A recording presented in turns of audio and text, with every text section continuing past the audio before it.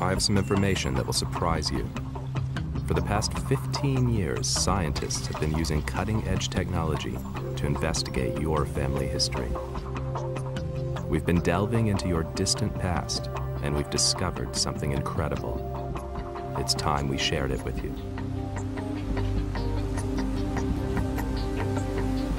A long time ago, your family were on the brink of dying out.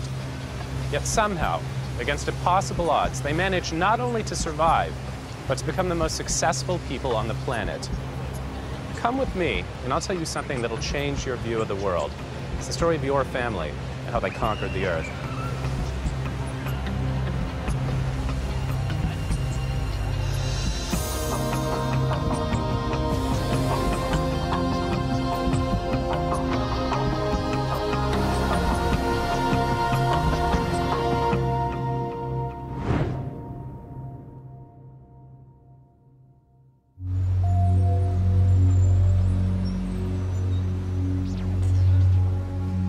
What if I told you that scientists have discovered a time machine, a portal that has allowed us to see back into ancient history? And what if I told you that for the past 10 years, I've been using this time machine to gather information that has been rewriting history, your history? And where does this information come from?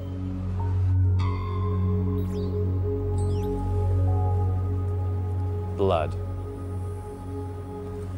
It's one of the world's most evocative substances. To many people, it represents the essence of life, a religious sacrament, a gift from the gods. But to me, it embodies the past.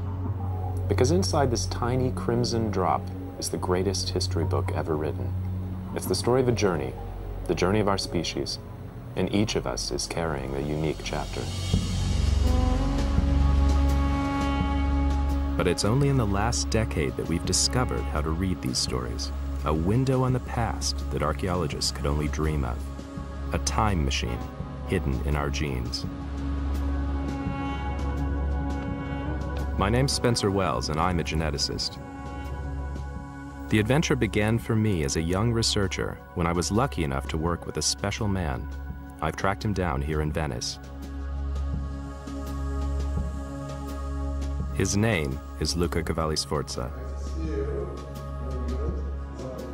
Luca was the first man to realize that blood could be the time machine to reunite us with our ancestors.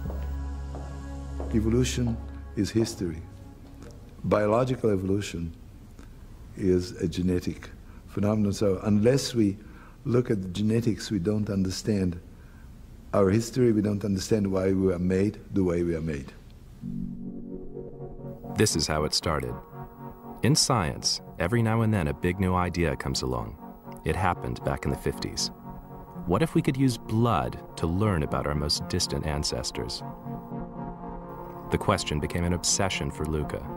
He gathered up blood samples from populations around the planet. Why? To build a family tree for the whole world. We saw that we could reconstruct a tree for these populations. We didn't know what it was supposed to be, but it made some kind of sense. Luca had made the first steps toward a monumental truth that everyone alive today might be related, but his results were still hazy. It's the 1970s, and Luca's out in Central Africa sampling the blood of the Biaka and Mbuti people. He had a hunch that isolated tribes could give him a clearer picture of our distant past.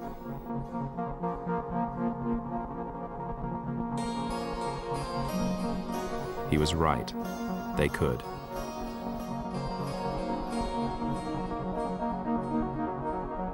It really was possible to work out distant family lines from blood type, and the key lay in the blood of isolated populations.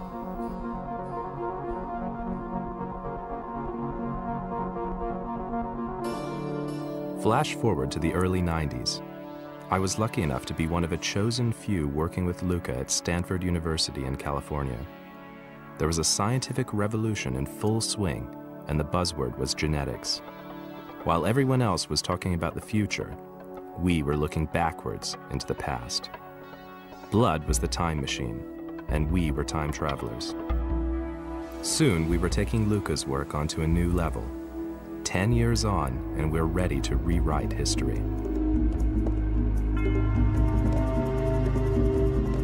There are now some 6 billion people spread across our planet. Not so long ago, our species numbered little more than 10,000, and their world was a single continent, Africa. Then, something happened. A small band left their African homeland on a journey into an unknown, hostile world. You are one of their children. Who were these people? How did their children come to populate the entire Earth? I'll explain more about how we know this a little later. We are desperately close to the answers. We're on the verge of understanding the greatest journey in the history of our species. And yet... Listen, I'll be honest with you. I've got a problem. I've spent nearly 10 years checking and double-checking the details of this journey until I have complete and total faith in our results. And the upshot? A story that's, well, frankly, it's impossible. If our ancestors made the journey I believe they did, they would have had to be superhumans. The speed, strength, and resilience required to conquer the world defies belief.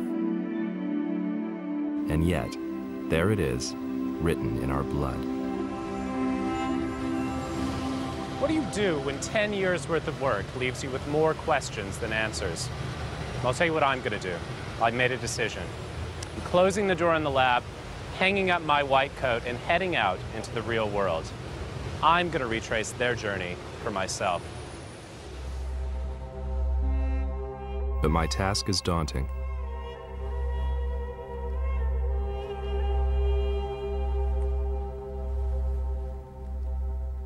I know the genetic results, they're supported by clear data, and yet I still find it amazing that only 50,000 years ago, the ancestors of all of us were still living in Africa. It seems like such a short period of time on an evolutionary timescale. Look at it this way. Humans evolved from apes, and apes first appear in the fossil record about 23 million years ago, a huge expanse of time. So compress it down to a year. In that case, apes appear on the 1st of January. Toward the end of October, the first ape men arrive, the first ancestors to walk upright. Amazingly, it's not until the 28th of December, nearly the end of the year, that the first fully modern humans arrive on the scene. And even more incredibly, it's not until the 31st of December, New Year's Eve, that they leave Africa to populate the rest of the world. And by New Year's Day, our ancestors had made it to the furthest corners of the globe. But how could they have made such a journey so suddenly, so swiftly, and so successfully? That's what I'm off to find out. It hasn't been an easy decision. I'm not just leaving my cozy lab, I'll be leaving behind my young family too.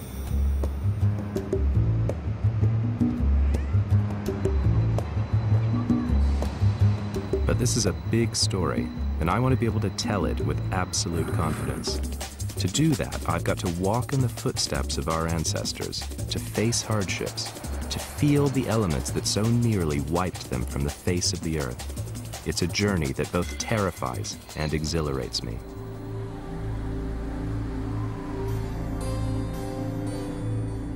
First stop, the place where it all began, the birthplace of every human being alive, Africa. Our genetic time machine has revealed a small surviving tribe, the direct descendants of our earliest ancestors. Unlike the rest of us, they stayed on here, and I'm hoping I can learn from them why some of their family left to start the greatest journey in history. Come on, let's meet the family.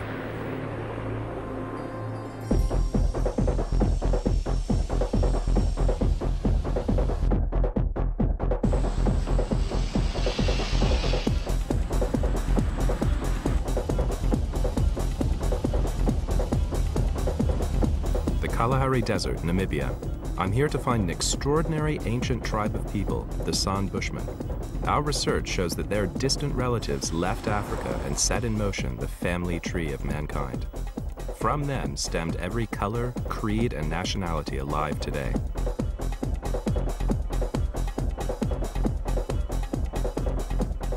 We know the fathers of mankind started their journey from here, but why did they leave? I'm hoping the few survivors they left behind, the San Bushmen, will help me solve this fundamental question.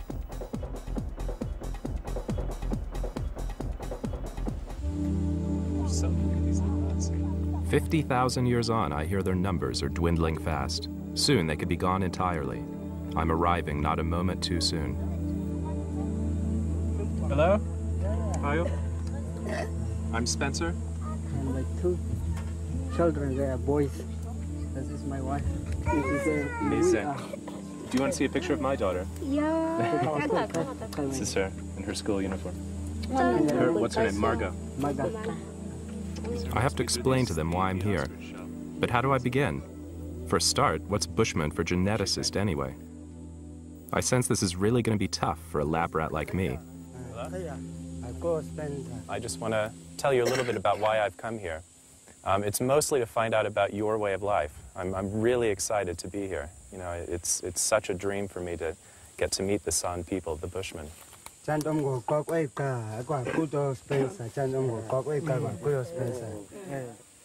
a way, you carry a secret in your blood, and you can think about it like a family tree. I explained that the tree was just like the family that we all belong to. My family line is one of the small fractured branches at the very top, while theirs is the oldest on Earth, the biggest branch at the base of the trunk. I get the feeling I'm not explaining this at all well, but they're way too polite to say so. This is really quite embarrassing. So it's a great privilege for me to come and meet my distant relatives and the people who give us a glimpse of all of our ancestors. So in one sense, we're all Khoisan. We're all San people. It's just that my skin is slightly redder. We would like to thank you for the information that you brought for us. This is like a dream for me. Everything predicted in their blood seems to be written in their faces. It's like looking at a composite model of every face from around the world. The eye shape of East Asians, the high cheekbones of Mongolians, the mid-brown skin that could turn darker or lighter. So how do I know that of all the people on Earth, the San are direct descendants of our oldest ancestors? I'll try to explain a little better this time. I work with DNA, our very own manual of life. It's in our blood, in every cell of our body, orchestrating our life processes.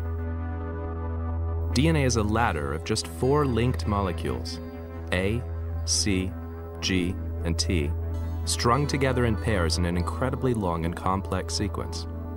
If laid out, the DNA from one person would stretch to the moon and back 3,000 times. In our cells, this chain is broken into 46 bundles called chromosomes. Because of its sheer length, DNA is prone to develop small glitches in its sequence. They're called mutations. Everybody has them. When they occur, we pass them on to our children.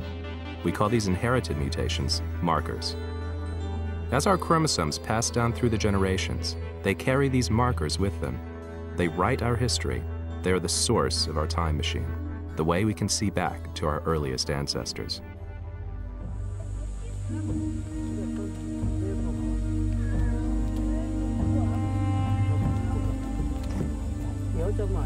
The markers I follow are found only in men, on their Y chromosome, the chromosome that makes men men.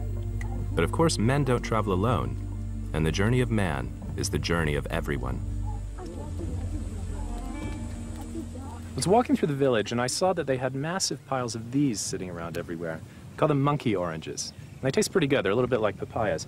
But I thought it would be a good idea to use them to explain exactly what we mean when we say we're following genetic markers. This is a man at some point in the past. The thing that makes him a man is his Y chromosome, a piece of DNA that's unique to men.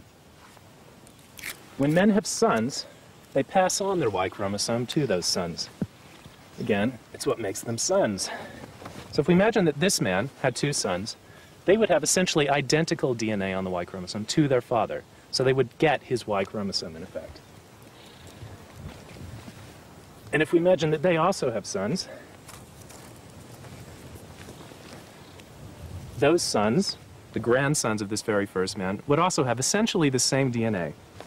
But occasionally, when we pass on these pieces of DNA, we get a change in a single letter in the sequence. We can call those mutations or markers, and that's what allows geneticists to trace descent. Now, I've represented this marker with a little strip of tape, a little black bar. And just like before, all of the sons of this particular man will have essentially the same Y chromosome, so they will inherit this marker. And in that way, the marker acts effectively as a badge of descent, a marker of descent from this particular man, and that's what we follow. Now, as we move further down the tree, most of the sons will inherit just that single bar, but occasionally, as we saw before, we will get a second change in the Y chromosome. A second marker appears, showing descent from a particular man, in this case this person, who has first that marker, which came from that person back there, but an additional unique change on his Y chromosome, which he then passes on to all of his descendants. So in the people that we're talking about living in the present day, in this part of the tree, they've got two markers. They clearly trace their descent from this man, but the first marker, remember, arose all the way back there, all those generations ago.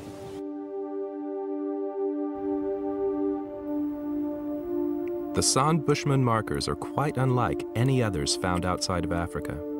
In the world's family tree, their branch is the first to split from the rest. That's how I know they must be the oldest tribe on Earth. And now I'm here with them, looking for clues to find out why their ancient brothers and sisters left this place. The first thing I noticed was their incredible language. They speak with clicks and other sounds totally alien to me.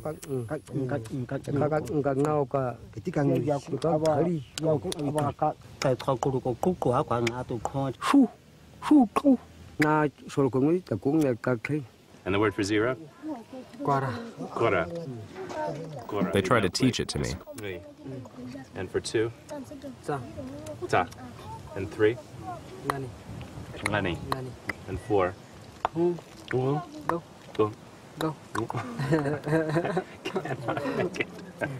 I can't get that for. Is this strange language a window on the past?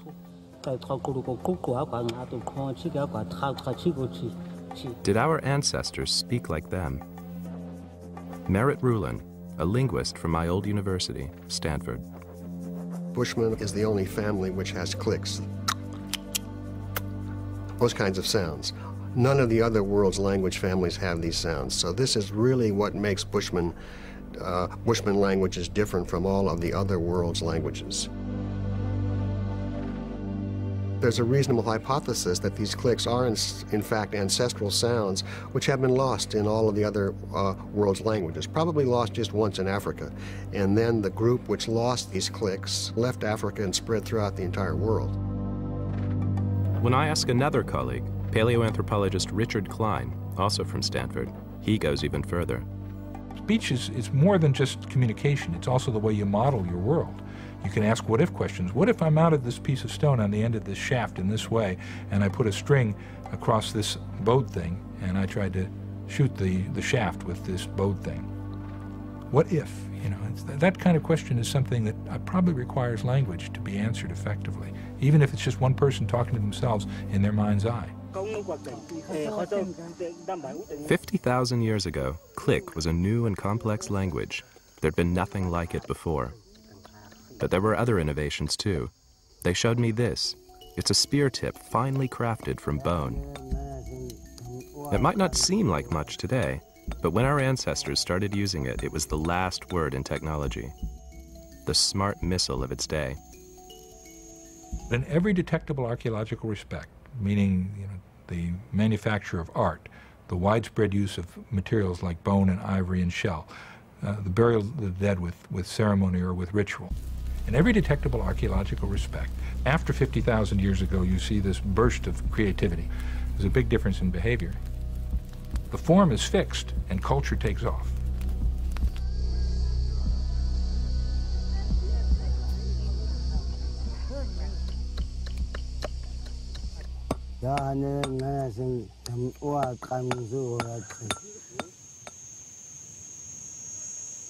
Interesting. So they didn't use stone. No, they didn't use stone. They used the bone. The bone. Yeah. Because it's more efficient. Yeah. The arrows were finer. And Yeah.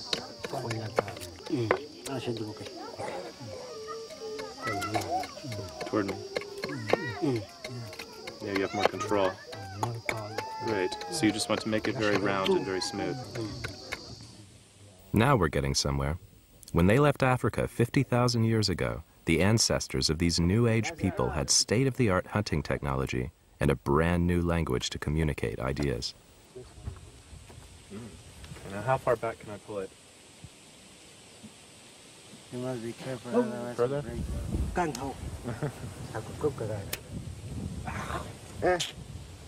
Ah, one more. Going to the right. But they weren't philosophers, they were hunters. Next, the Bushmen showed me how these new skills were used. Like forensic detectives at the scene of a crime, the San Bushmen read clues left in the ground and get inside the mind of their prey. 50,000 years ago, this kind of thinking would have given them an immense advantage over their competitors, anyone who couldn't think like this.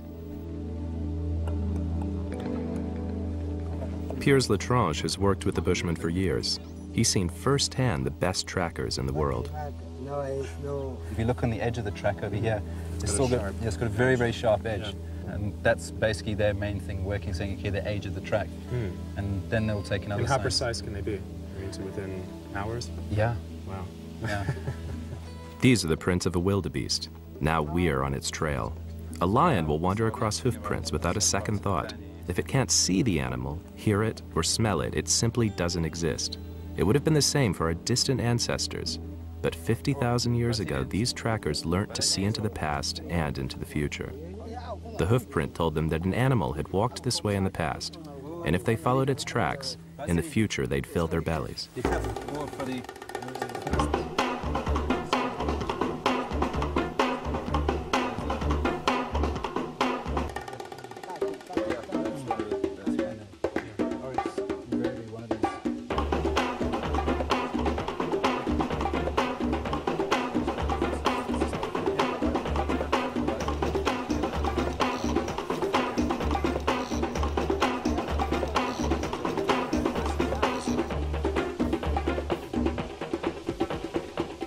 According to Merritt Rulin, hunting was only the beginning of the advances made possible by language. Language is basically responsible for all human behavior, whatever it is, and these new hunting methods and the exquisite hunting methods that these people have clearly reflects advanced language. The advanced language is what allows people to do all of this extraordinarily complicated and complex kinds of activities. Its language lets us do an enormous number of different things, and hunting is just one of them. Back on the trail, the tracks lead us to the prey. If you look over there, Spencer he's lying under the tree there. Okay, yeah. You can just see his tail swishing. So what he's doing is he's checking to see where the wind is blowing. The wind is away. Okay, so what are they doing now? So this is what they would be their typical stalking pose, actually, sort of start dropping down, try and lower their profile on the ground. The Bushmen are keeping a low profile, but unfortunately they never stood a chance. The two great white hangers-on yakking behind them blew it.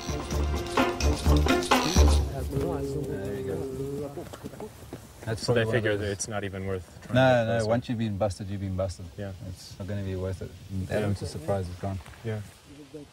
Is there a parallel between what I'm watching and the skills our ancestors developed 50,000 years ago?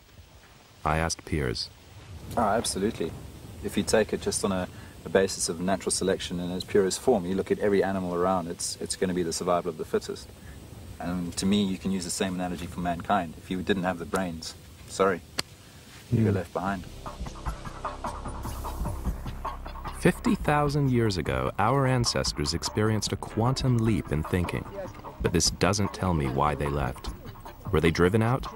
Did they develop a newfound curiosity? I'm told the answer may lie 800 miles south of here on the South African coast.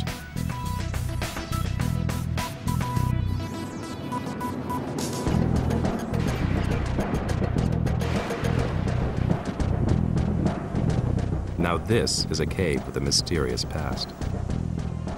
Long before the quantum leap, this natural shelter was a home for humans. Then they suddenly vanished. Why? De Kelder's cave contains human bones dating back 80,000 years. What were these early occupants like?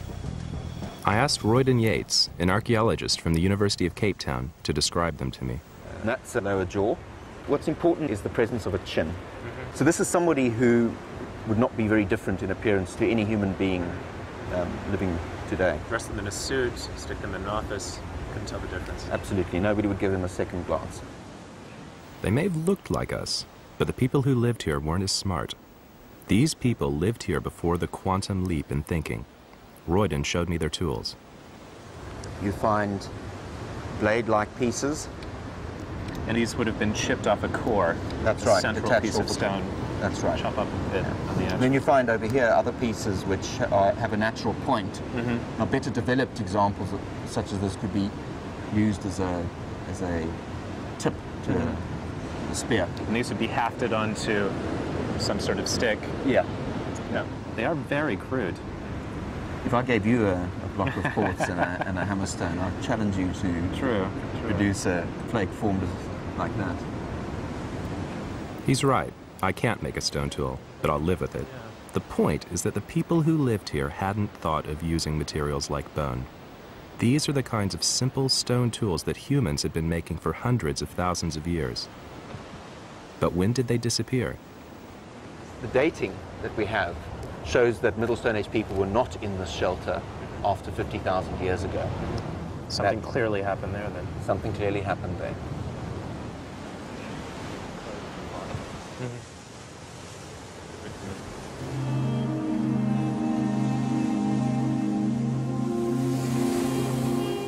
50,000 years ago. Sounds familiar, doesn't it? What was it that caused these people to suddenly vanish? Richard Klein thinks it's a miracle mankind survived at all.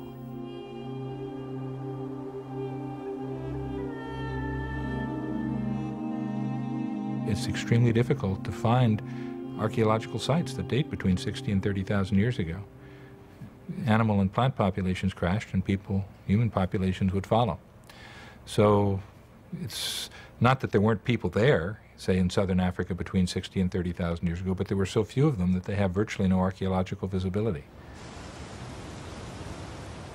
Julia Lee Thorpe, a paleoclimatologist from the University of Cape Town, explained how the drought would have caused a dramatic drop in sea levels, leaving this cave high and dry. There was a very sharp drop in temperature around 72,000 years ago. And at that point, the sea would have receded quite rapidly from the site. So the site would have changed to a different kind of place. What would these changes have been? Well, the sea was retreating and eventually retreated to about 40 kilometers away. So this place would have become an inland site. And the set of opportunities that you see around you today, with an enormous amount of seafood, which was obviously eaten, would not have been available. It's not possible to carry seafood 40 kilometers. What sort of evidence do we have for these climatic changes? Well, we don't really have evidence for sites underwater, or at least not direct ones.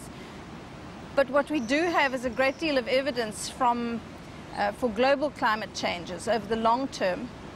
And we usually extract those from very long ice cores in, for instance, Antarctica, and also marine cores off the coast of southern Africa and all around the world. We can extract little creatures.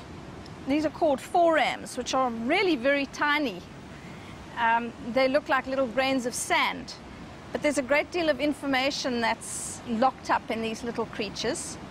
They're made out of calcium carbonate, and we can measure the oxygen and the carbon isotopes. And from that has been extracted a sea level curve for the last couple of 100,000 years. And that tells us a lot about what sea levels were doing and what the ice caps at the North Pole and the South Pole were doing. Between 70 and 50,000 years ago, those ice caps were expanding. We're talking about a worldwide catastrophe brought about by monumental changes in climate.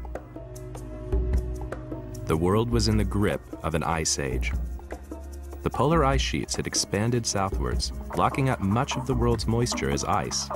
Deserts in Africa grew, and sea levels everywhere dropped, leaving caves on the South African coast high and dry.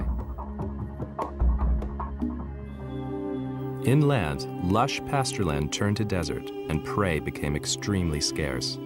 Hunters who once had easy pickings now found themselves desperately searching for food.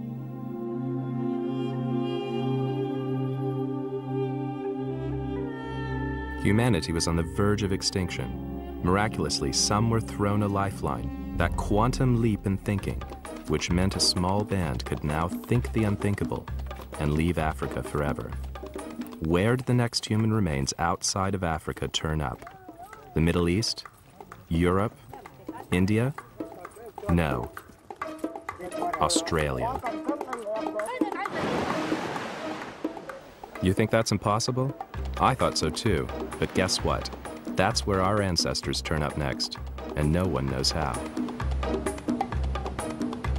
There's no evidence of a journey by foot, and 6,000 miles of open ocean tell me that sailing was out of the question.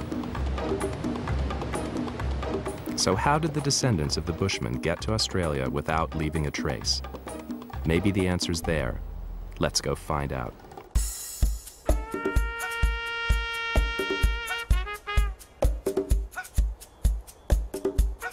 Australia, the most remote continent on Earth. Yet after our ancestors left their home, this is the very next place where we find their bones. How did they get here, and why is there no evidence of their journey?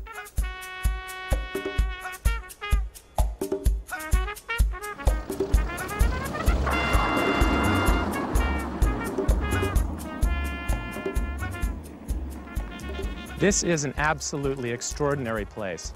I've studied biology for nearly 20 years, and yet when I come here, I have to throw most of what I know into the bin. The animals and plants you find here are unlike those anywhere else in the world. That's because the last time Australia was connected to the other continents in the main line of mammalian evolution was over 100 million years ago. What this means for our story is that when we get to Australia, we find that humans are the only primate species living here. That means they must have come here from somewhere else. Mankind had to be an African import. The most obvious route would have been along the coastline of southern Asia, but so far there isn't one scrap of archaeological evidence that they came this way. Neither has a trace of their presence been found in the genes of those living along the route. Something doesn't add up. So I'm off to Lake Mungo in western New South Wales. I've come here to try and find out if the first Australians really show up as early as people suggest.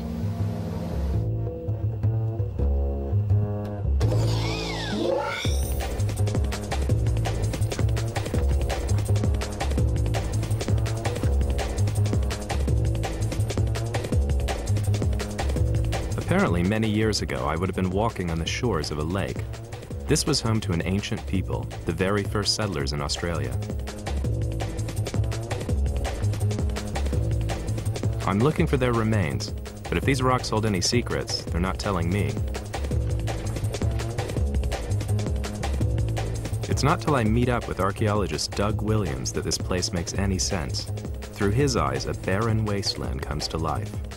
If you know where to look, the blowing sands of Mungo can reveal precious archaeological treasures, long buried and last seen by an ancient people. Is that another lith? Yep, that's an artifact. That's a flake. Yep. Yep. Sometimes you can get stone tools that have been used for scraping wood or something a bit harder. Tiny flakes will come off the sharp edge. Mm-hmm. So what would it have been like living here for the people who made this thing? Oh, I think it would have been really quite a rich place to live. I mean, You look out across the lake, it would have been a fairly wide expanse of water. It would have been quite a rich environment.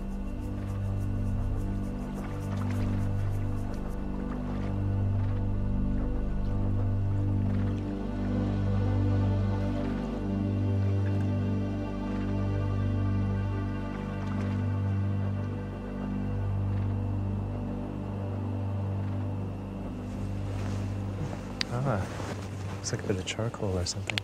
This is the remains of a small fireplace.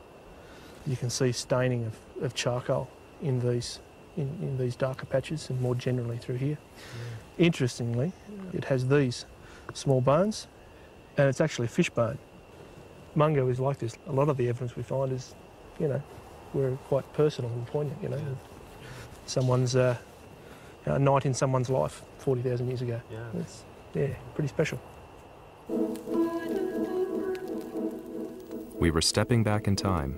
A community numbering as many as 200 lived here, eking out a living in this beautiful place. Suddenly, my lab seems half a world and tens of thousands of years away. But for Roy Kennedy, a descendant of these ancient Mungo people, this site feels like home. When I visit this area, and these burial sites around here, it's just like walking out to an ordinary cemetery and watering a grave. To me, it's very special. But how long ago did the Mungo people live here? The distinctive colored bands in the sand are the key to dating any find. The red layers date back over 100,000 years, way before any sign of human habitation. If you had to guess, knowing what you know about the site, what would you say? You know? I'd suggest in the range of 30 to 40,000 years. It's incredible. I mean, it looks like it was done last week. Yeah, well, certainly the bones are in good nick, aren't they? Yes, yeah. Yeah, it's beautiful. They're incredibly ancient. The very oldest remains are dated to 40, maybe 45,000 years ago. Having been here to Lake Mungo, I am convinced by the dates. Humans clearly were living in Australia very soon after they left Africa. And yet, this only serves to highlight the problem. How did they get here so quickly? There's no evidence for a land journey, and a journey by sea? I just don't buy it. 6,000 miles of ocean is surely impossible. It's a long shot, but just maybe the descendants of those earliest settlers might hold a clue.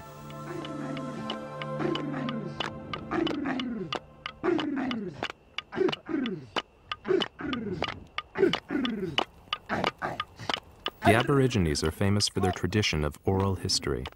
They call them songlines, and they tell the story of their beginnings passed down by word of mouth through the generations.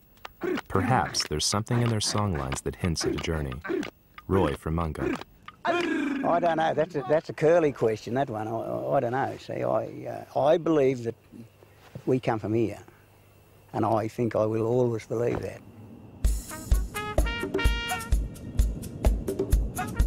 I've hit a dead end, but I've got the bit between my teeth and I'm heading north to Laura in Queensland. Do the rock paintings there hold clues to a possible migration? There's a big hill like that. That's why we got water out. But hard as I look, I can't see any evidence of a journey. From here, right. And when I ask Greg Inabla Goodbye Singh, an Aboriginal artist from Queensland, he really lets me have it. You mentioned with DNA testing that you've got now will trace us back to Africa. I don't believe that. Why not? Because if our stories aren't correct, you know, if they are a myth, the way that you guys might believe they are, and we know they're not, why isn't it possible that the Africans actually come from us? You know, we branched out from here. Yeah. It's complicated to explain. In a way, what I'd like you to think about the DNA stories we're telling is that they are DNA stories. That's our version as Europeans of how the world was populated and where we all trace back to. That's our songline. Yeah. We use science to tell us about that because we don't have this sense of direct continuity. Our ancestors didn't pass down the stories. We've lost them, and we have to go out and find them. And we use science, which is a European way of looking at the world, to do that. You guys don't need that. You've got your own stories. We know where we come from. We know about creation. We know we come from here. We didn't come from nowhere else. This really isn't going very well. Tradition rarely sits well with cutting-edge science. The Aborigine songlines say that mankind originated here in Australia. No stories about journeys. But the blood of Aborigines tells me that they've inherited a very ancient marker from Africa. It's around 50,000 years old, while Africans have no trace of Aboriginal markers in their blood. The human traffic was strictly one way, from Africa to Australia. The big question is, what route did they take? 50,000 years ago, the Ice Age had locked up the world's water. Sea levels were lower, making Indonesia one landmass. Australia was joined to New Guinea. Since then, rising sea levels have covered up any trace of their presence along this route. If these first African migrants traveled this road, then their genes and the elusive Australian marker might survive somewhere. I'm going to India to see if I can find any genetic trace of the Africans en route to Australia. If I can, it'll be the first direct evidence that native Australians came this way. Let's go see if we can make history.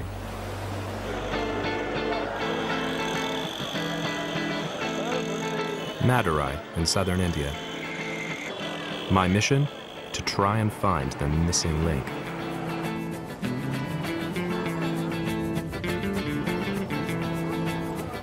I'm looking for the genetic marker found today in Australian Aborigines that shows their ancestors traveled through India on their journey to their new home. It's incredible to be here, and it really is like diving into a sea of humanity. There's so many faces. It's a long shot, but someone out there may be carrying the genetic link I'm looking for.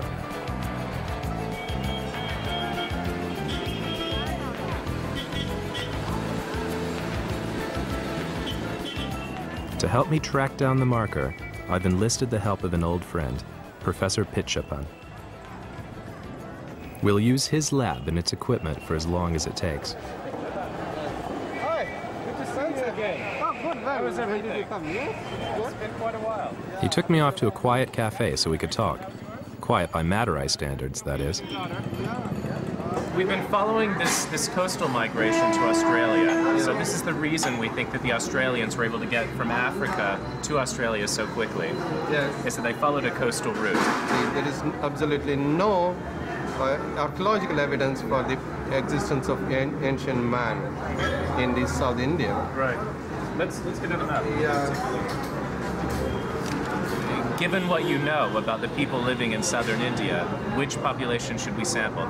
Yes, there are many. As we worked out which villages to test, the full reality of our experiment hit me. We were looking for a needle in a haystack the size of India, but Professor Pitchapan was upbeat. Maybe after your study, it may prove that the genetic evidence is better than archaeological evidence alone, probably, right? Well, with any luck. Yes. The following day, I set out to sample an isolated village west of Madurai. This is exactly the sort of thing Luca started doing all those years ago. These villagers are a prime sampling group. They've lived in this region for generations with few outsiders marrying in. The more indigenous and isolated these people are, the easier it should be to find the ancient marker. If it's here. Name? Rajendra. And address? Genes are passed down through generations, so first off I take a detailed family history. Okay, age? 55. And intercaste marriage? Okay. Okay. Mother tongue? Mother tongue Tamil. Okay. Religion? Hindu. Hindu.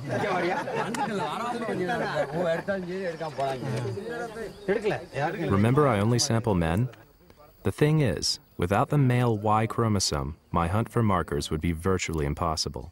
Let me explain why.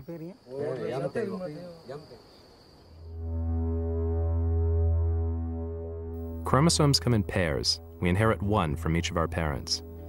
With each new generation, the 2 chromosomes get chopped up and reordered, making each baby a unique combination of their parents. When that happens, it's bad news for me because I lose my marker trail. It's chopped to pieces by this genetic shuffling. But the Y chromosome is different. It doesn't get reordered every generation. Instead, it passes unchanged from father to son. And so do its markers, creating a perfect genetic trail for me to follow.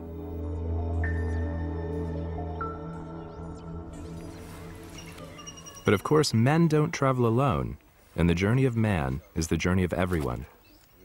Somewhere here, 50,000 years after his journey, I hope to find the marker of the ancestral grandfather of the Aborigines. It feels good to be out in the field. Every sample you take, you can't help but wonder whether this guy will be the one. But the next stop is the lab. There, it's death or glory. You thought I'd hung up my lab coat? Well, so did I. We've managed to collect several hundred blood samples from around the Madurai region. It's taken us days and days and days of work. And now we've got them in the laboratory. We've got a huge amount of work still to do. It's not just about collecting the sample, because we have to go through a purification procedure before we can get to the DNA and find this marker we're looking for. The first step involves getting rid of the red blood cells, the things that you might think of when you imagine blood, the stuff that carries the oxygen around your body. Then we get rid of the rest of the proteins, and we get down to a solution which is quite pure. We're ready for the last step, getting the DNA out of that. We want to add something to dehydrate the DNA molecules. So we add isopropyl alcohol. With any luck, we will see the DNA come out of solution. Looks a little bit like cotton at this stage. And there it is. I love this stage. I've done it thousands of times, and yet it still amazes me every time it happens. And it really is the essence of what we're looking at. This molecule is a historical document. The final stage, down inside the solution, and snag the DNA, and lift it out. Voila, pure DNA. And there we go, and ready to move on to the next step.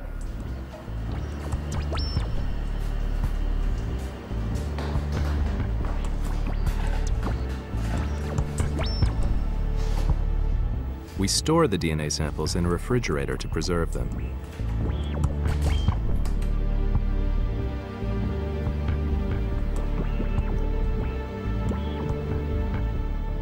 So far, so good. Now we have to analyze this stuff. It's a 2-hour process. Then we've got another 300 samples to go.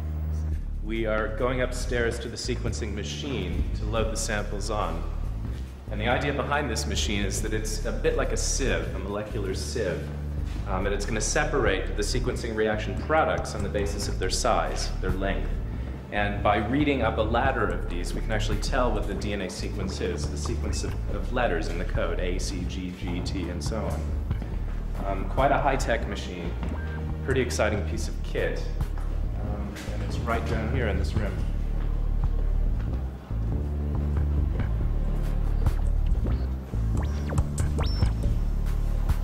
Power back up, because if the sequencer stops in the middle of a run, you're going to lose all your data. So you have to make sure you have power the whole time.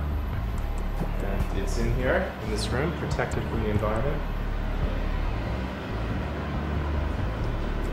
And here we are, the sequencing machine, that molecular sieve.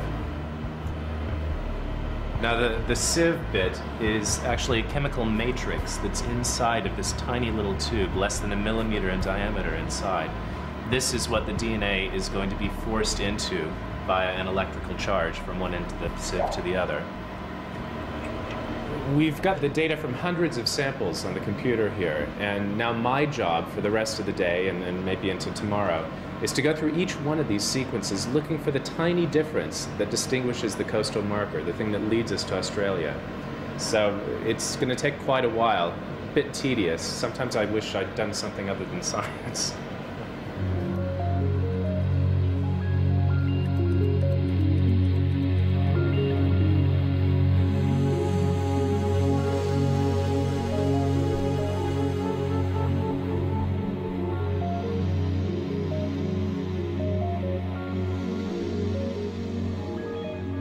If the marker's here, it'll give itself away as a tiny spelling mistake in just one of the 4 letters that spell out the story of our past.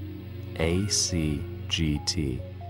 I'm searching for just one accidental change in a sequence that's 6 billion long. From C to T. Is that it? Yes. A misprint of just one letter, but just enough, hopefully, to change history. I've got some really exciting news. Oh, good. Let's Okay. take a look at it. I'll show Yeah. you. If you look at this particular position, see that change from C to T? T, yes. That's the marker. We've done it. This tiny spelling mistake occurred around 2,000 generations ago. It proves that our African ancestors did pass through here on their way to Australia. In the end, one man from a small village west of Madurai had the answer. It had been passed down to him from the very first humans to set foot in India. And here he is. One microscopic change rewrites the history of an entire continent. And that feels pretty awesome. Fantastic. We should really celebrate. In this case, the genetics is really leading the way because there is no archaeological evidence for a human presence in India until 30 or 35,000 years ago. It's amazing for me to think that as I look out on the subcontinent of India, that people are carrying this signpost in their DNA. From Africa to Australia, and now, for the first time, the missing link we've found in India. The genetic evidence of modern man's first coastal migration to Australia. Most of the route would have been pretty easy, requiring the same beachcombing survival skills learned in Africa. But there was one final obstacle. Even at the height of the Ice Age, the coastline didn't quite reach to Australia. There were still 150 miles of open ocean.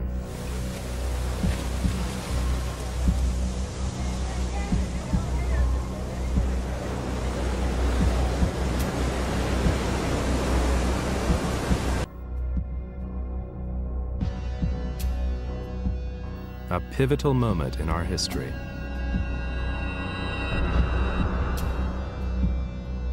The quantum leap in our thinking strikes again. Modern man's ability to imagine a world beyond his horizons had taken him to the other side of the world.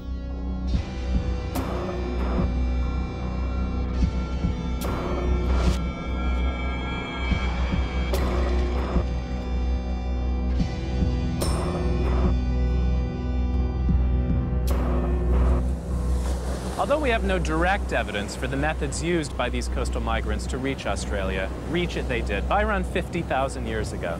And we have a clear genetic trail leading out of Africa along the entire route. But that only accounts for around 10% of the world's population. The other 90% took a different route, and that's where we're headed next. The descendants of this second wave of explorers would become Europeans, Asians, and Native Americans. The odds of survival were close to zero. How did they make it? How will I ever make it?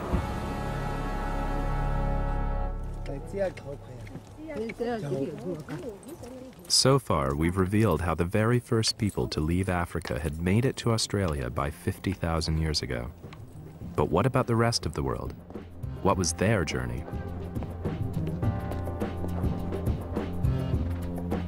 This fridge contains blood samples from populations scattered across the globe. Chinese, Russian, Native American, European, Indian, they're all represented here, and they share one thing in common. It's a marker inherited from a single man. We've discovered that this group was the second to strike out from Africa, and they took a different route, to the Middle East. The Middle East, around 45,000 years ago, the bridge between Africa and the rest of the world. Makes sense. It's an obvious land route out of Africa, but why take it? The time when our ancestors left Africa was the middle of an ice age. Now, this doesn't mean there was a lot of ice in Africa. In fact, it was just a few degrees cooler in the tropics, and it was probably much more comfortable. It's not as if they're suffering from cold. What they're suffering from is drought. What this does is to push all the animals and their predators in the Sahara out into North Africa, out into the Middle East. And from here, they were poised to launch themselves on the rest of the world. So where next? The genetic markers show that one branch from the Middle East made its way swiftly into India. This small group, traveling down into India from the north, was so successful that their numbers quickly multiplied. They soon swamped nearly all traces of the previous coastal migration.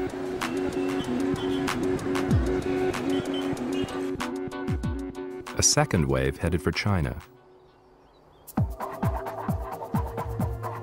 Here, bounded by sea and mountains, they remained in isolation, developing a distinctive appearance. They were also to become the largest nation on Earth.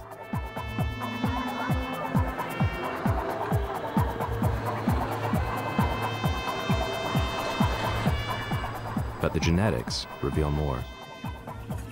It appears that East Asia was settled by two waves of migration, one going to the north and one going to the south of these mountain ranges, a bit like an ancient genetic pincher movement, still visible in the blood of the people living there today.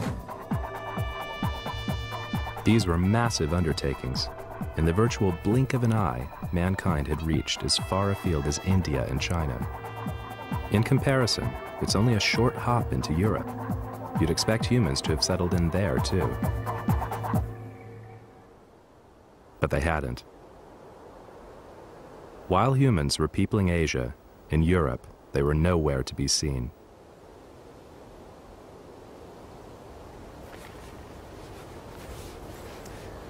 I've always had a particular interest in this part of the world. The story gets a little more personal here, because although I'm American, my ancestors originally came from Northern Europe. But how far back can we trace that ancestry? And in particular, who were the first Europeans? The archaeology tells us that it took them nearly 10,000 years to get here from the Middle East. I've always wondered why.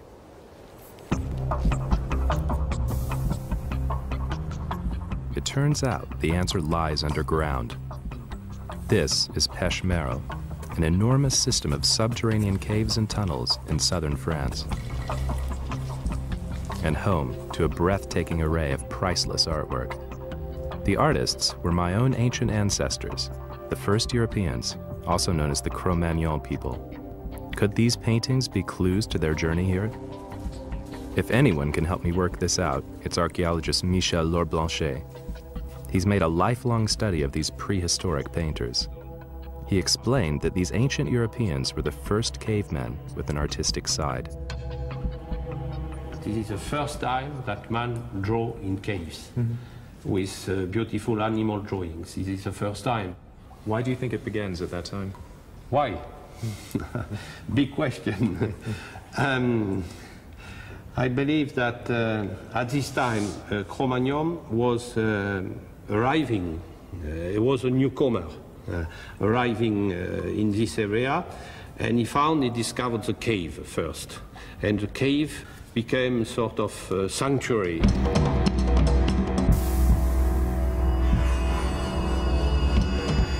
But if Europeans were newcomers, where had they come from? The paintings were like postcards from an ancient world, of a journey. Michel explained that these picture postcards described a journey all right, a journey through the Ice Age. Mammoths, bison, wild horses, ibex all roamed the frozen earth. But the Middle East wasn't frozen. Where had they been? Wherever they'd come from, they'd toughened up along the way. But I really couldn't believe what he showed me next. Bear scratches. No, the bear were spending the winter in the cave, hibernating. You see, they had big clothes. Bears lived in here. These people must have been fearless. It was dangerous, yes, to visit the cave from time to time.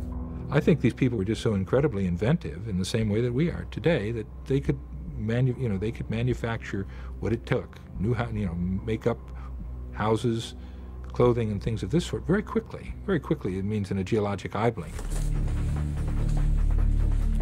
Just as well, life must have been pretty brutal. I've seen the drawing on the ceiling. The man who traced those figures, what would his life have been like? He was a hunter. He was a Actually, the term premeditated killer comes to mind. This guy had the strength, speed, and wit to hunt the giant mammoths in his paintings. Michel shows me how huge this guy would have to be to reach the ceiling. You see the back of the mammoth here, the head, the trunk, the front leg here, the belly, but the hind quarter are missing because they are too far from the rock. So he was perched on that rock and stretching. Yes, it's quite a distance. That's true. In fact, this man was a very tall man. He was more than 6 feet high, 6 feet tall. That's taller than the average French man today. Why? Richard Klein. Cro-Magnons arrived there with African body proportions, really adapted to much warmer conditions.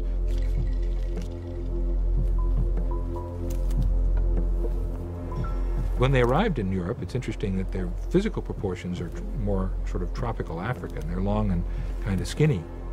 And that tells me that they had the cultural buffer, the clothing and the housing, that were the main thing that allowed them to adapt to very cold climates. But clothing and housing aside, anthropologist Nina Jablonski believes that Cro-Magnon had adapted in physical ways that suggested a colder, darker life. One of the greatest challenges in reconstructing the ancestry of humans is actually to put ourselves back in the time before humans started migrating all over the world.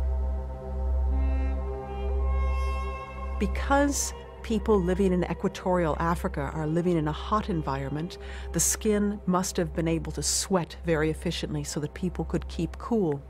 And also because that skin was naked and therefore was prone to damage from ultraviolet radiation. And so the skin of our ancestors was dark, full of the natural sunscreen, melanin. Sunlight produces vitamin D, vital for healthy bones. At the time my ancestors first ventured into Europe around 35,000 years ago, their skin was already getting paler in order to absorb more light. Almost certainly the first people to go into Europe were quite lightly pigmented. This is because Europe, with latitudes in the 40s to low 50s, is, well, a region of fairly low ultraviolet radiation throughout the year. Populations living in Europe who were not coastal populations had to have fairly depigmented skin in order to allow enough ultraviolet B rays into their skin to synthesize the necessary amount of vitamin D that they needed. Coastal populations were very interesting because if they had access to fish, a very vitamin D-rich food source, then they could, in a sense, afford to be a bit darker than their hinterland brethren. But one of the things that we have to think about when we talk about the populating of Europe is that the people who went into especially some of the northern areas had certainly, well, they were wearing clothes. They weren't naked. They were covered with furs or some kind of simply sewn clothes. And so they had less of their skin actually exposed to the sun. So that's something we have to take into account too. When you wear clothes, you have less skin exposed, and the skin that is exposed has to do more work in synthesizing vitamin D.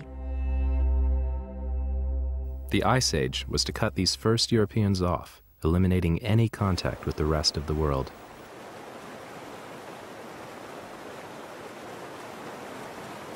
In isolation, they developed distinctive traits, Their hair color changed, the shape of their noses changed, even their height. Today, people with European ancestors, like me and these French bull players, look pretty different from our distant relatives.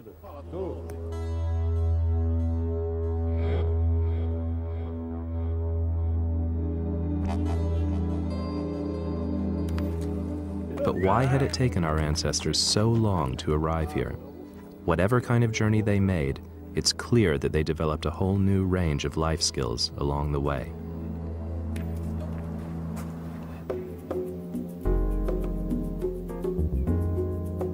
So why did it take my ancestors 10,000 years to get to Europe from the Middle East? And why had they changed so much?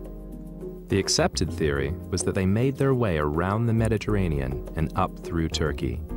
Then, our research threw a wrench in the works. Until relatively recently, we had no reason to doubt that the first Europeans had followed a direct route out of the Middle East. And then, quite by chance, we uncovered evidence that they'd come from somewhere else entirely. Turns out, when they left the Middle East, my European ancestors went on a tough and grueling detour. I'm going to pick up their genetic trail in a faraway land that begins long after these rail tracks have run out.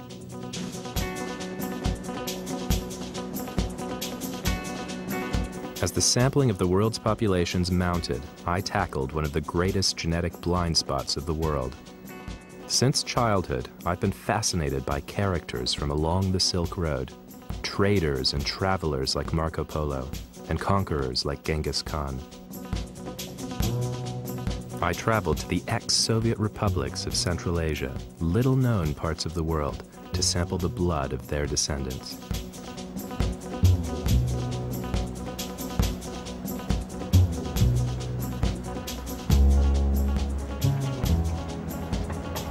We're in Bishkek, the capital of the former Soviet Republic of Kyrgyzstan. I first came here in 1996, and you really had the feel that you were coming to a very remote place. You know, some of the villages that we visited in Kyrgyzstan, we were the first foreigners that they'd seen since, 200, 300 years ago, perhaps. When I first came here, this was new ground, untrammeled by any other Western scientist before me. For nearly a century, it was closed off behind the Iron Curtain.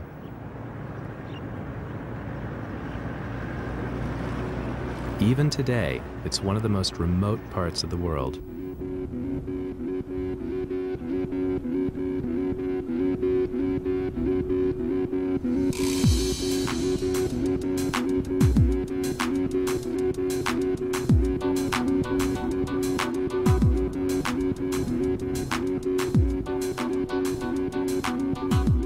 In this isolated land, I collected the blood of over 2,000 people. That was when we discovered that their blood held a remarkable secret, an ancient marker. I recognized it immediately. Nearly every man in Western Europe was carrying it, from Norway to Spain, Ireland to Austria. So my European ancestors hadn't taken the obvious route from Africa via the Middle East. Instead, they had passed through Central Asia 40,000 years ago. That was why they had taken so long to reach my homeland. But why would they do that? How did my ancient family from the Middle East wind up here, in this wilderness? William Calvin thinks that yet again the weather played a critical role.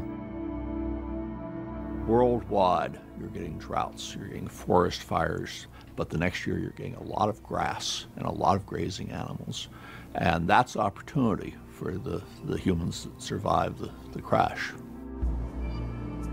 And for opportunity, read food.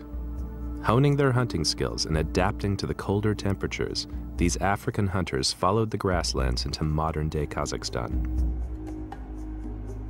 The discovery of the Central Asian marker had changed our understanding of the journey made by the first Europeans. But was Europe the only destination for these formidable Central Asian hunters? Did their journey take them anywhere else?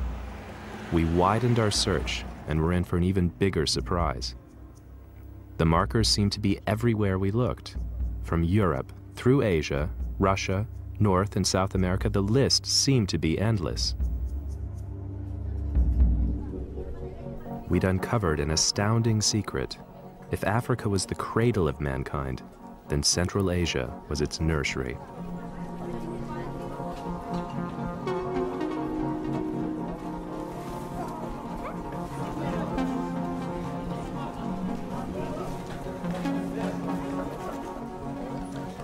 A bizarre sea of faces.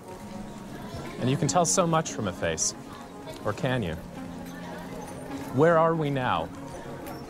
We could be anywhere across the continent of Eurasia. But in fact, we're right at the very heart of it, in Central Asia. China is a few miles in that direction. Afghanistan a few hundred miles to the south. This is really the crossing point, the central part of the continent of Eurasia.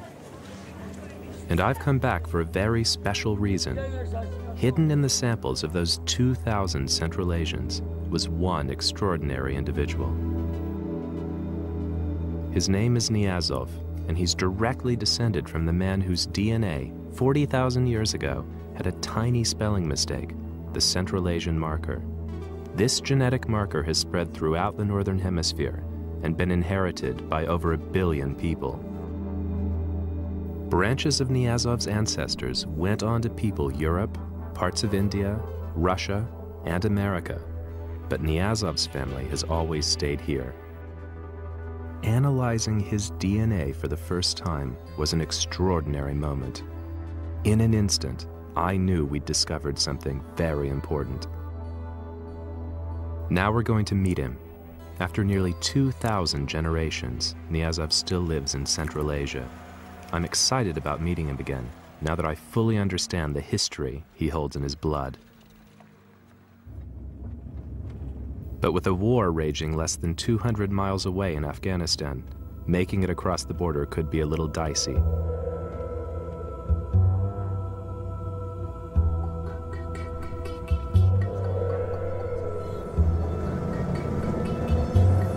About half a mile from the border post, ma'am. Hoping that we'll be able to get through all right. It's a bit touch and go. We've heard that Kazakhstan has locked down its borders because of the situation in Afghanistan. Possible refugees, possible Islamic militants. Everything's a bit touchy right now. About 500 meters from the post now. We also know that you're not supposed to film or take pictures at these border posts, so hopefully they won't notice us doing that.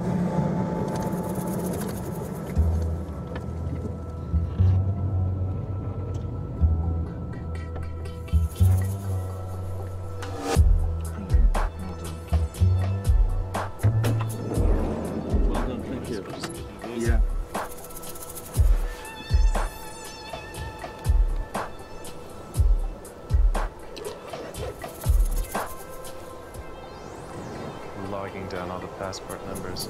It's a very interesting mind.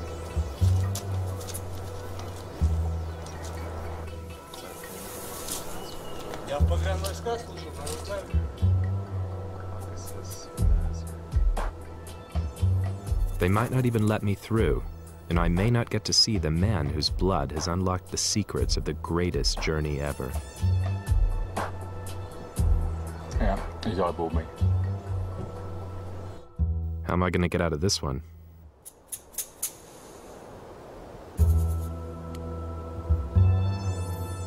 I'm on the track of one man whose blood tells the story of the most extraordinary journey in history. The children of this man's great ancestor became Native Americans, Europeans, Asians, and Russians. Some even made it down into India. But I'm being held at a border near a war zone.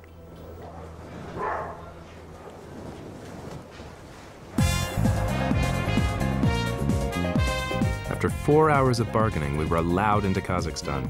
We're on our way. We left eastern Kyrgyzstan at about 9 o'clock this morning, and it's 9 o'clock at night now. But very, very excited. We're about to go in and meet somebody who plays a critical role in our understanding of the genetic history of Eurasia. He gives us a direct line back to the ancestors of most Europeans, Native Americans, and a lot of Indians. So let's go see him.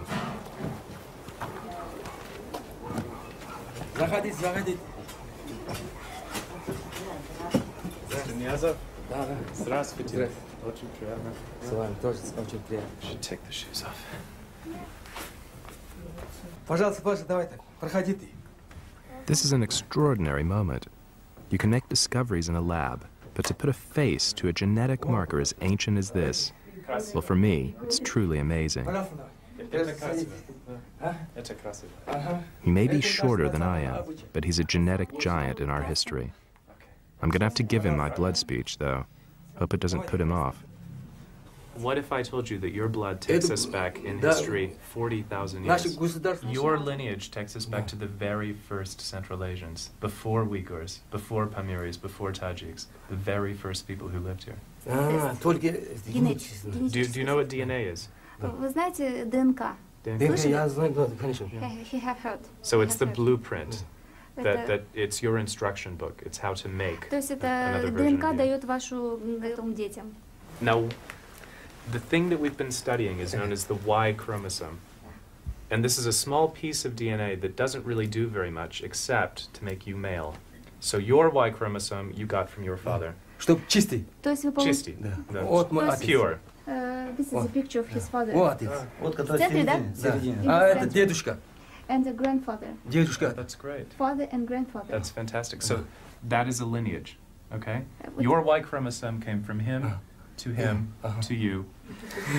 Now, if we trace back even further, so we go from you to your father, to your grandfather, to his father, and so on and so on and so on, back through nearly 2,000 generations. If we do that, we reach a single man, one man. То есть, когда мы это делаем, то есть вы, допустим, один человек, берем как человека, Who was living in southern Central Asia. Который живет в центре Средней Азии, то есть Евразии, в центре континента. Мы живем, да? Да, Средняя Азия. Сердце. Around 40,000 years ago. Now, this was a very important man because he is the ancestor of Europeans, Native Americans, and many Indians. So I can tell you with absolute certainty Я могу вам точно сказать, с полной уверенностью. Your Y chromosome and his Y chromosome and his Y chromosome, they've been here for 40,000 years. Спасибо. Thank you. Мой кровь из нас чистый. That means my blood is pure. So congratulations. Поздравляю. Very interesting blood. It's absolutely fantastic to be able to do the work I do. I'm very lucky. Я очень счастлив. Это просто фантастически то, что я делаю и что я нашел. Every day is like solving a puzzle. I go into the laboratory and I get a result, and it solves a mystery about history. То есть каждый день у меня как бы решаю какие-то загадки. Я прихожу в лабораторию, начинаю что-то делать и получаю абсолютно уникальные результаты. То есть каждый день как бы загадки, каждый день. Спасибо. But the most amazing part is to be able to come back here and tell you the results that I found from your blood. Я счастлив то, что я после того, как получив результаты, я смог приехать опять сюда и сказать вам об этом. Спасибо. So, I'd like to thank you for giving me both intellectual pleasure and real friendship and enjoyment. Я хотела бы сказать вам спасибо за то, что вы мне дали просто интеллектуальное удовольствие, то, что я ученый, получил такой результат, я очень рад. И пожелать вам здоровья и счастья. Спасибо. So to your very important blood, which has brought us together. Что мы стали друзьями, и что у вас очень важная кровь. Что вы приехали чаще. Снимали штуку. Я вам благодарен, что вы издалека пришли. I'm very thankful that you came from the far. Большое спасибо. Thank you very much. Well, thank you for meeting with us. Я так боялся, что они меня делают. Turned out the poor guy thought a doctor was coming to tell him he had cancer. No wonder he looks relieved.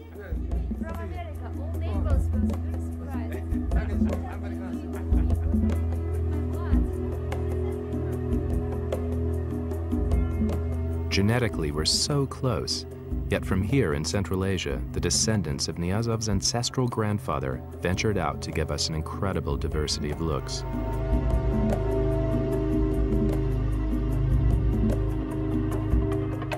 One group traveled west along the plains of Asia to become the first Europeans. But one branch of Niazov's family reached the Americas. Their children are the Native Americans, from the Inuit to the Incas. To get there, they had to embark on a journey into climatic extremes beyond anything endured before. Remember the Ice Age? Well, 20,000 years ago, it was at its most extreme. And yet, our research shows that that's when they headed straight into its bitter heart. Some of them are still there.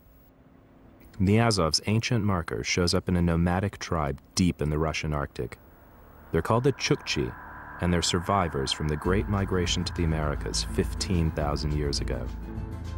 The Chukchi aren't exactly easy to find. They live on the northeastern end of Russia. In order to get there, I've had to come to Moscow. It's the middle of winter, and this is the only place to get a flight that goes anywhere close. Finding this tribe isn't going to be easy, because they're nomads. I'm hoping the Chukchi can show me how those Central Asian hunters could survive a journey through the heart of an ice age. But this flight is only the start of my journey.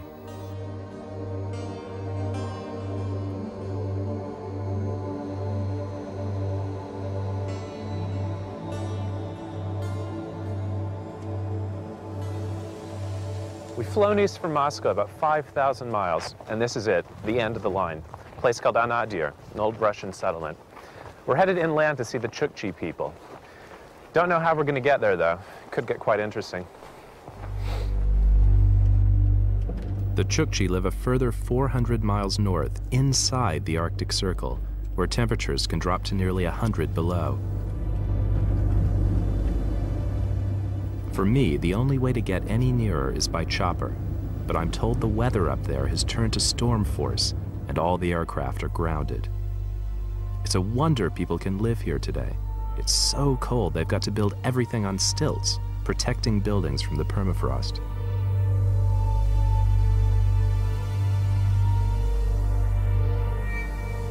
I'm put up in a bare 5th-floor apartment in town. How long I'll be here is anyone's guess.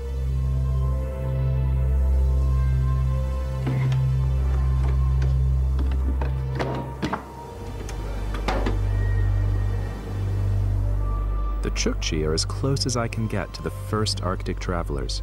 I'm desperate to see how they live here. They don't even have heating or electricity. But if the weather doesn't improve, I may never find out.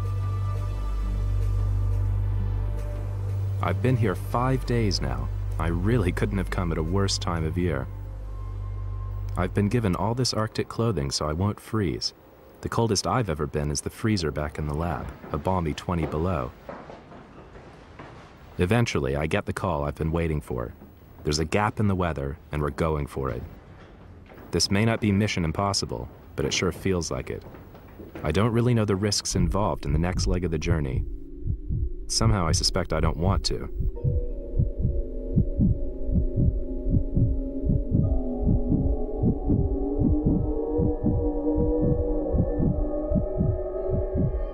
How can anyone live down there? It's strange, but being truly alone is exhilarating. Absolutely unbelievable. Just incredible. It is amazing here. It's like being on the moon. Incredible flight. One of the most beautiful things I've ever seen. Gorgeous. Really gorgeous. The next leg is a bus ride to a town called Amguema, 120 miles inside the Arctic Circle. The air is even colder, but at least they have houses. It's about 5 o'clock in the morning. Temperature is minus 25 degrees. We spent the night here in Amguema village. Now we're headed up to the tundra. It's about a 6-hour trip in one of these, an ex-Soviet tank. Gotta find out which one I'm going in first, though. Back here, the gear. We'll need that. My guide hasn't arrived yet, so we're heading off without him. I've been told he'll meet us later, nearer the Chukchi camp. Here we go. The bus uptown. See you in the tundra.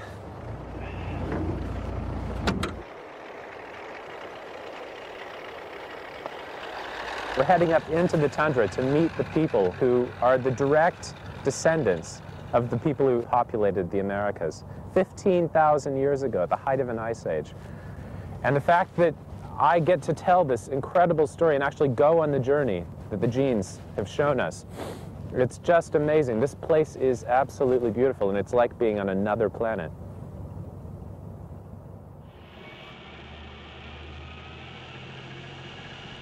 I know we can get to their general area on our own, but the Chukchi are nomads and will never find their exact location without our guide. I really hope he shows.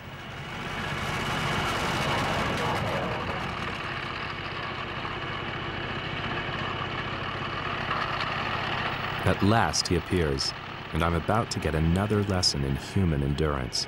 It turns out he's been walking for the last 6 days and nights to meet me. Vladilin, you're from this village, Donkarem. Да, я с побережья, коренной. Yes, I am from coastal Chukotka. And you walked. Yeah. So from Amgoema, we head west up the Amgoema River, maybe 100 kilometers until we find them. Да, окей, да, все правильно. Yeah, you're right. Okay, fantastic. I sense I'm gonna have to cut down on handshaking. I'm too fond of my fingers.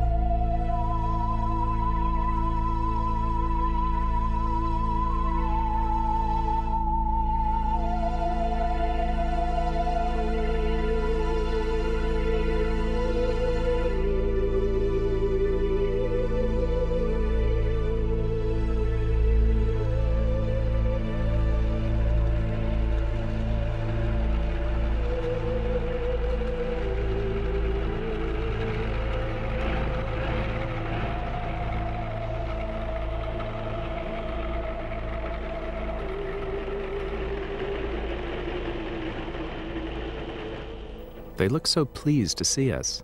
Or maybe it's just curiosity. I can't imagine they get many visitors.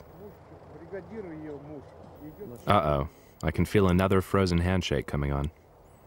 Time to show off a bit of my high school Russian. Меня зовут Spencer. Victor. They spend their lives in temperatures that are now paralyzing me.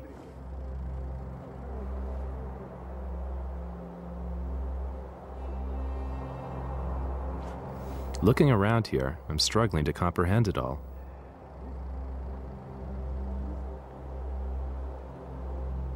We may be brothers under the skin, but they're obviously different.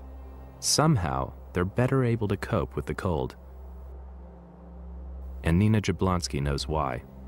The Chukchis are a classic example of what has been referred to in human biology as Bergmann's and Allen's rules. That is, in a very cold climate, the surface area of the body will be reduced and the length of the appendages will be reduced. So the people tend to have shorter arms and legs, shorter fingers, and a shorter and rounder trunk to reduce the surface area through which heat can be lost. In that way, they're wonderful furnaces, as it were, for preserving their own body heat.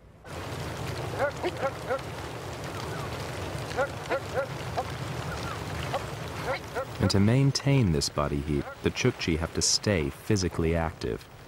For Victor, this means hard work, all day, every day. He looks after his herd of over 1,000 reindeer. I soon learned that the Chukchi are utterly dependent on them. Their ancestors hunted them, but found that life would be easier if they tamed them. Now reindeer are the Chukchi life support system.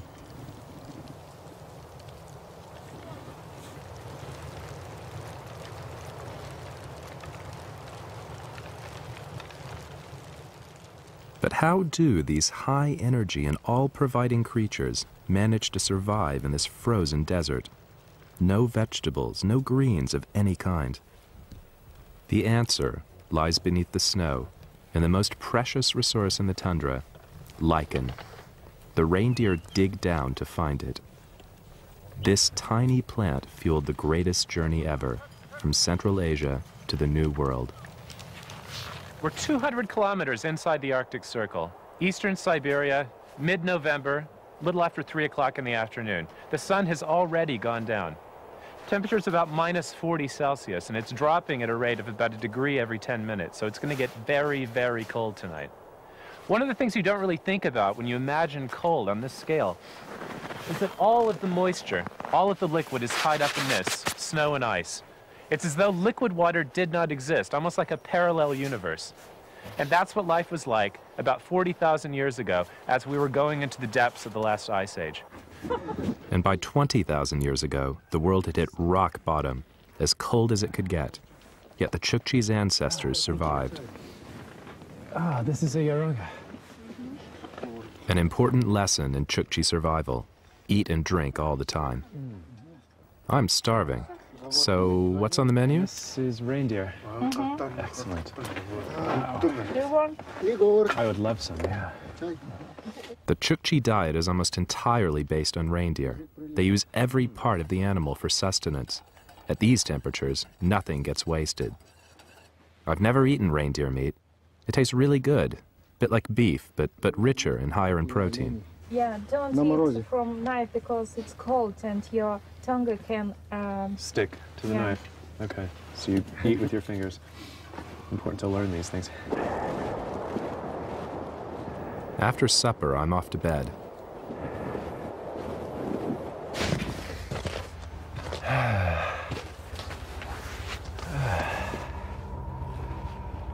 We're inside the local Chukchi dwelling, known as a Yaranga, made out of reindeer skin and wooden poles. It's freezing in here. Ice covering the inside. It's about minus 30 Celsius outside. Can't be that much warmer in here. And this is where I'm sleeping for the night, inside one of these, which is sort of a tent within a tent, again made out of reindeer skin, wooden poles. I can see that Elvis's decorator has been here. Fantastic. It's like a reindeer in here. They've told me you just sleep in here, no sleeping bag, no blankets, just the candles and body heat to keep you warm.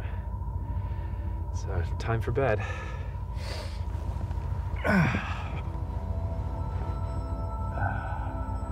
Believe it or not, as temperatures plummeted to 60 below outside, the Yaranga's inner sanctum kept me warm as toast.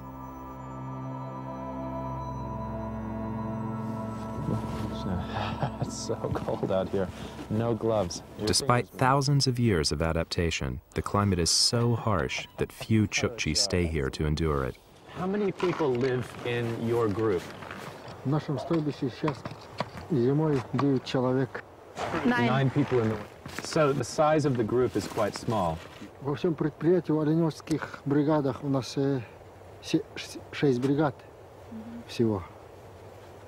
И в бригадах вот такие вот по столько человек. So in Amgoyama Tundra, there are only 6 brigades like here. And is that because life is so difficult here? Да. Yes, you're right. Now why are you repairing this now? It's like a sled of some sort. You're moving. How often do you have to move? Они всегда двигаются. Always. And it's always dictated by what the reindeer need. Да. Yes, you're right. The Chukchi's ancestors had followed the reindeer eastwards. After thousands of years, they ended up here, at the eastern tip of Russia. But they couldn't go any further and were forced to make this inhospitable corner of the world their home.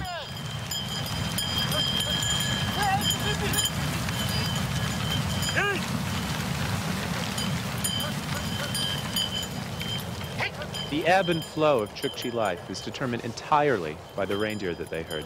The things they eat, the clothes they wear, even the dwellings they live in, they all come from the reindeer.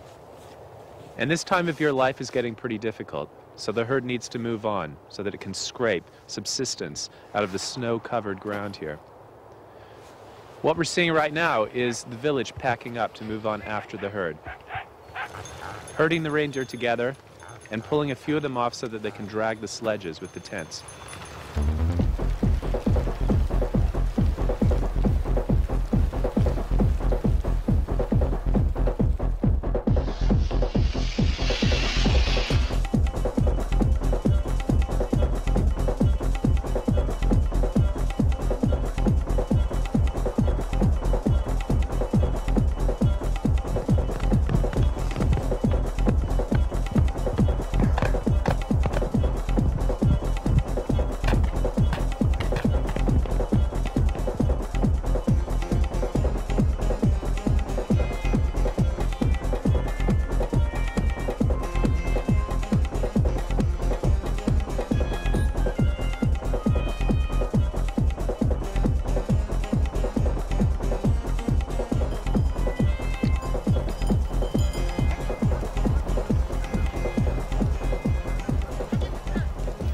Victor and his family are moving off, following their reindeer to new pastures, living proof that humans can adapt and survive in these extremes, and a lesson in just how little we really need to get by.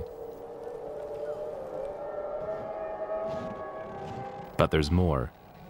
My genetic trail tells me that around 15,000 years ago, a tiny group of these Chukchi's ancestors survived to make an impossible leap into the New World.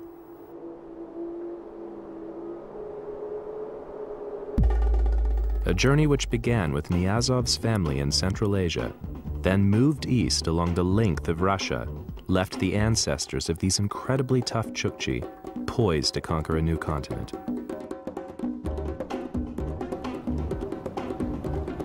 But there was a seemingly impassable barrier to their route.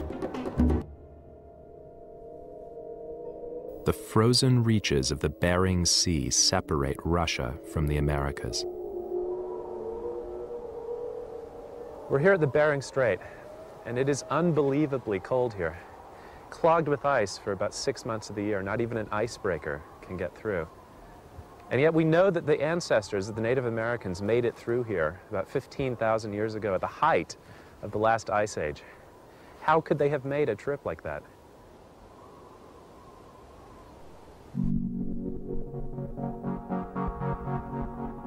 I followed the trail of the first humans from Africa to the eastern tip of Russia. I've met their descendants, the Chukchi. But blocked from reaching America by the Bering Sea, I can go no further. Yet I know the blood of these Arctic herdsmen connects them to Native Americans. How did they get there? In an ironic twist, the ice age that drove us out of Africa now provided the Chukchi's ancestors with an escape route. As temperatures fell and sea levels dropped, a new landmass called Beringia was exposed from beneath the Bering Sea. This new land connected the Russian Far East to Alaska. The reindeer headed for new pastures. The few survivors followed them, taking mankind into uncharted territory, into the New World. The sea level was very much lower. About, you could build a 40-story building, to tell you how much the sea level had changed. But they couldn't go very far. They were sort of stuck in northern Alaska because of all the ice. And behind them, things weren't much better. As the Ice Age came to an end, sea levels rose again, marooning the first Americans on a tiny pocket of land. Yet they survived. An escape route appeared. The first Americans arrived here only about 13,000 years ago. And they probably walked from Alaska down a corridor that existed certainly by 11,000 years ago along the eastern side of the Rocky Mountains.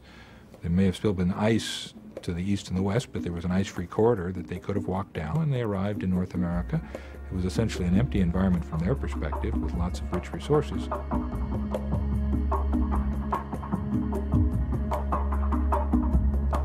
A journey that had begun in Africa, divided in Central Asia, had now reached the last continent.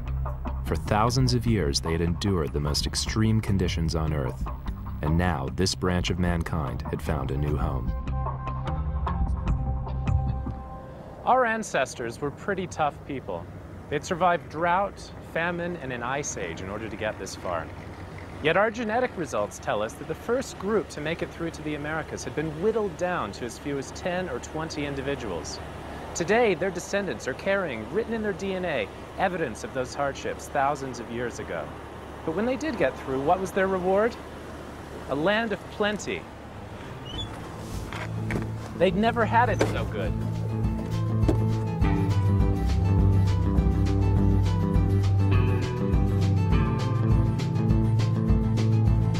After 10,000 years of struggling through the tundra, these Arctic hunters hit the jackpot. As the ice gave way to the rolling prairies, they found a new land in which to live and prosper.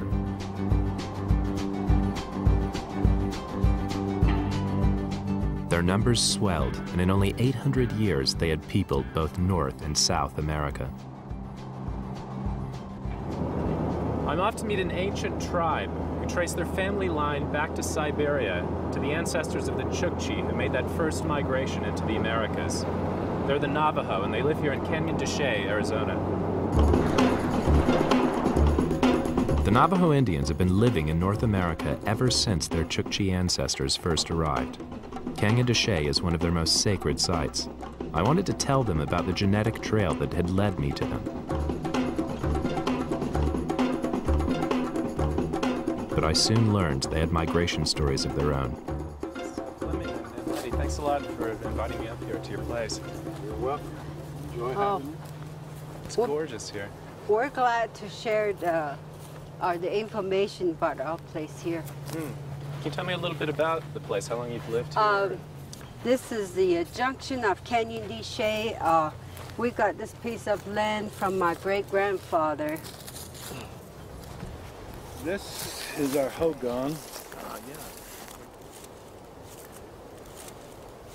We have a story of where we came from, and our story, our origin, is a very sacred stories, and it's passed on through generations, and that's your life and your way of where you came from. And I'm sure that these two has some other information too. Phil Bluehouse explained. Well, adding to what Letty has to say, there is a creation and journey narrative that we go back to, and this narrative is quite sacred. It talks about the event of creation. We call that a hajine in Navajo, or at the time of beginning.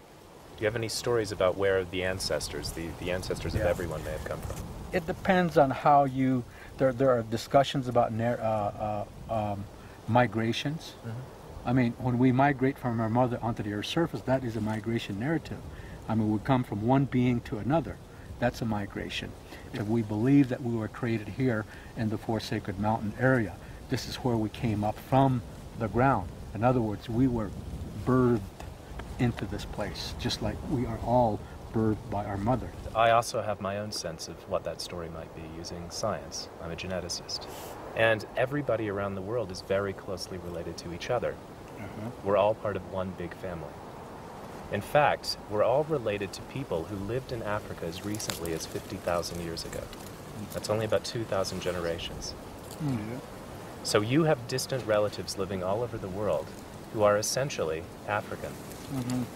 And you yourselves are essentially African. So am I. Can I show you some pictures of some of the people we've met? Yep. These are people known as the San Bushmen who live in southern Africa. And they are some of the oldest people on the planet. Are these the people that have that clicking sound? Exactly. Yeah. Okay, exactly. Fascinating people. Now, the evidence is that the first people who left Africa followed a coastal migration route along the south coast of Asia, and they ended up in Australia. The Australian Aborigines. We visited them. So you're basing this on the genetic trail? Exactly. Now these people who were in Australia, They mainly were more together as a group, you know, like more cohesive. More cohesive, and there are lots of different populations in Australia, speaking very different languages. They have different cultures, different myths. Why do you call something that a people will tell you a myth, as opposed to an experience that they had and they relive it over and over, rather than calling it a myth? Would be able to call it something else, because I have a real strong feeling about that. That, you know, if you call something a myth, it's a substandard event that does not have any relevance, because they are real as we understand them. They're not myths. And absolutely, that's a very good point. And my bias as a scientist is that I like to see evidence for things. Yeah. Okay. So that was the first migration out of Africa, according to the genetic results that we got.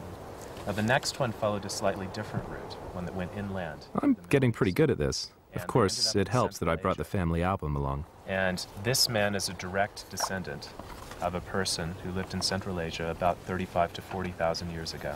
Wow. And his ancestor is also the ancestor of most Europeans and Native Americans. Wow. He's a man called Niazov, who lives in Kazakhstan. Are you the same person that did some research I noticed on the internet that says that the Native American people are somehow connected to Central Europe? Yes, Central Asia. Central Asia. Yeah, that was a paper that we published last year. Okay.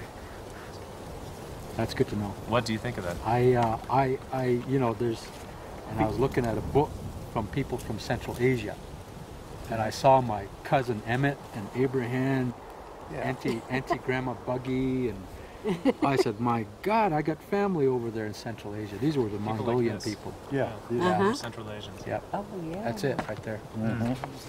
In the eye, he looks like Oriental, and then he's got Negro features to some extent, and also Caucasian, kind of all mixed together. So that's interesting, very interesting. These are the Chukchi people, and they're your distant cousins. They're still living in northeastern Siberia. I visited them recently. Oh, they're the ones that have with the reindeer. With the reindeer. Reindeer. I've seen them on TV. Their home is... Yeah, the home looks like a teepee. And the results show that they are your ancestors. They ultimately made that trip across the Bering Strait into the Americas. Wow. About how tall were these guys here? About 5'8", 5'6", 5'8". Yeah, not too tall. Yeah. And by looking at the genetic data, we can estimate that as few as 10 or possibly 20 people were in that first group, the first wave of migration into the Americas. Yeah. My story about the journey of man came as no surprise to these Navajo. The idea of migration had been central to their own creation story since the beginning of time. The point is that somehow we're finally acknowledging one another from the scientific realm and from the traditional realm, saying that, yeah, the puzzle is starting to fit together. And we complement each other. And we're all complementing each other. Our research tells me that the last stage in the greatest journey ever made could have been completed by only 2 or 3 men and a group of as few as 10 people. Just 10 extraordinary people.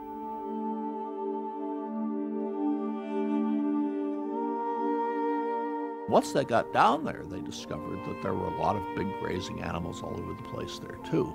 American buffalo, mammoths, all sorts of things. And they kept spreading south, and in about 800 years, they actually got all the way down through South America.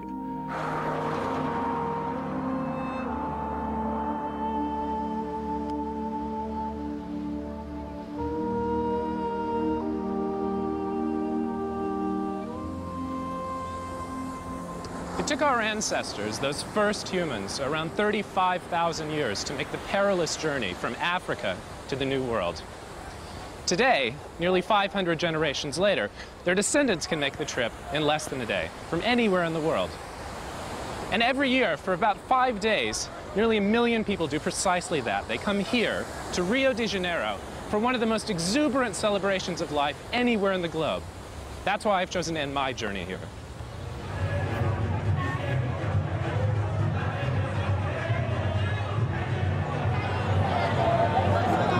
15 years ago, this story would have been impossible to tell. The scientific technology simply didn't exist. But in this era of globalization, isolated populations are being absorbed at an ever-increasing rate. It's possible that by the end of the century, the genetic signposts of our journey will have been dispersed around the globe. When this happens, the story will once again become hidden. My colleagues and I have been very lucky to be able to tell this story, to decipher the genetic clues during this brief window in history.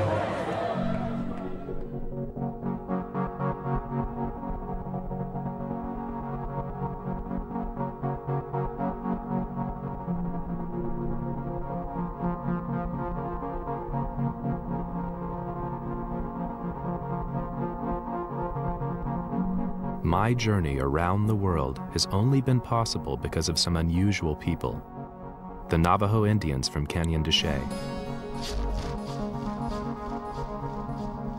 the Chukchi reindeer herders from the Russian Far East, the people at the crossroads in Central Asia, and the Australian Aborigines. Yet we can all trace our ancestry back to those few people who left Africa 50,000 years ago. Heads up, girls and boys. 1, 2, 3.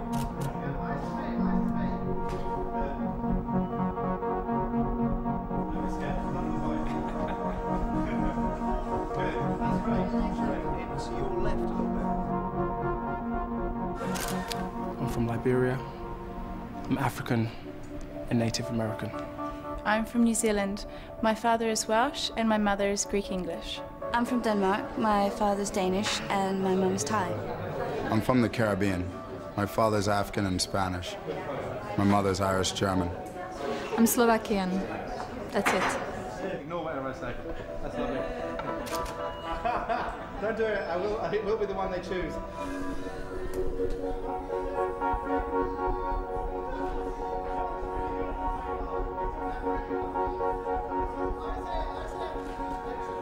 So, I've reached the end of my journey. And what have I learned? Well, a lot. I've been humbled by the courage and resilience shown by our ancestors. And I've witnessed firsthand the powerful combination of intelligence and the human spirit. And reassuringly, I've proven to myself that all those years in the lab weren't wasted. The story carried in our blood really is true.